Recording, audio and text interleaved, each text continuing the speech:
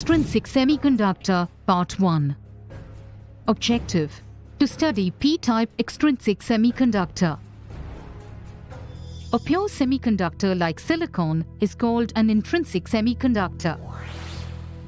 The conduction of electricity in silicon takes place due to both the intrinsic charge carriers, the free electrons, and the holes, which are the same in number, Ne equals Nh equals Ni. The number of charge carriers in silicon is very small as compared to that in a conductor like copper. Therefore, the intrinsic semiconductor has a low conductivity. Electrical conductivity of a semiconductor can be increased to a great extent by increasing the number of free electrons or holes in it. This is achieved by a process called doping. Doping is a process of deliberate addition of desirable impurity atoms, trivalent or pentavalent, to a pure semiconductor in a controlled manner.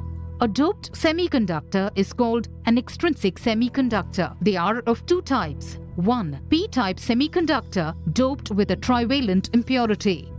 2. N-type semiconductor doped with a pentavalent impurity. P-type semiconductor.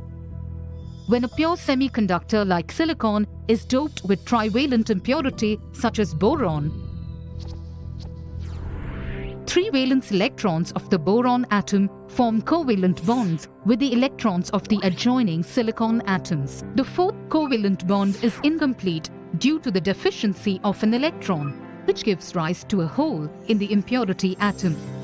As each impurity atom added contributes a hole, there is a remarkable increase in the number of holes. The holes created by the trivalent impurity atoms have a tendency to accept electrons. Therefore, the trivalent impurity atoms are called the acceptors, and the energy level of these holes is known as the acceptor level. Further, the valence electron of the neighboring silicon atom requires a little extra energy to fill this hole in impurity atom.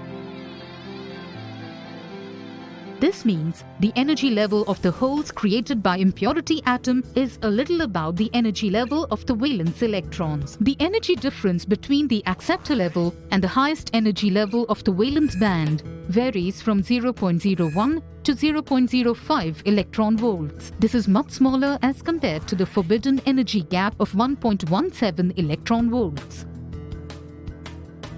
At room temperature, the valence electrons having thermal energy are easily transferred to the acceptor level and leave behind a large number of holes in the valence band. Any electron breaking free from the neighboring bond gets trapped in a hole. The hole effectively moves to the site of the electron. As this process continues, the holes move in the valence band in a direction opposite to the movement of the electrons. These holes act as current carriers in a p-type semiconductor. In p-type, the valence band holes outnumber the conduction electrons generated by thermal agitation by many orders of magnitude. Hence, the holes are referred to as the majority charge carriers and the free electrons as the minority charge carriers. Thus, the electrical conductivity of the semiconductor is greatly enhanced due to the increased number of holes as the charge carriers. Summary: the p-type and n-type semiconductors are obtained by doping of pure semiconductor with trivalent and pentavalent impurities, respectively. In the p-type material, Nh is extremely greater than Ne. The holes are the majority charge carriers and free electrons are the minority charge carrier. Part 2. Objective: to study n-type extrinsic semiconductor. N-type semiconductor. When a pure semiconductor like silicon is doped with pentavalent impurity such as arsenic, 4 of its valence electrons form covalent bonds with the adjoining silicon atoms. The 5th electron is very loosely bound with the arsenic atom. This electron, on acquiring a little energy, leaves the impurity atom and becomes a free electron. The pentavalent impurity atoms thus donate electrons for conduction to the semiconductor crystal. Hence, they are called donors, and the energy level of the donated electrons is called the donor level.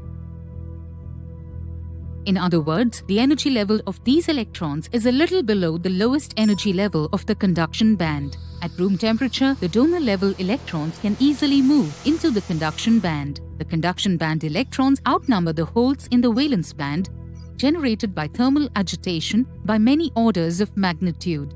Hence, the free electrons are referred to as the majority charge carriers and the holes as the minority charge carriers.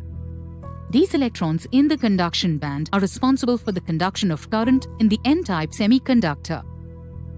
Thus, the electrical conductivity of the semiconductor is greatly enhanced due to the remarkable increase in the number of free electrons. As the net charge in both P-type and N-type is zero, doping does not disturb the neutrality of the semiconductor. Conductivity of extrinsic semiconductors depends not only on the temperature but also on the extent of doping. That is, 1 part of a donor impurity per 10 to the power 9 parts of germanium increases its conductivity by a factor of nearly 10 to the power 3. Hence, we are in a position to understand how doping can produce a dramatic change in the electrical conductivity of a semiconductor. Summary. In an N-type material, Ne is extremely larger than Nh. We refer to the large number of free electrons as the majority charge carriers and the relatively small number of holes as the minority charge carriers. The current in the extrinsic semiconductor is mainly due to the majority charge carriers in it. The electrical conductivity of the extrinsic semiconductors depends on the temperature and the extent of doping. It is to be noted that both P-type and N-type semiconductors are electrically neutral.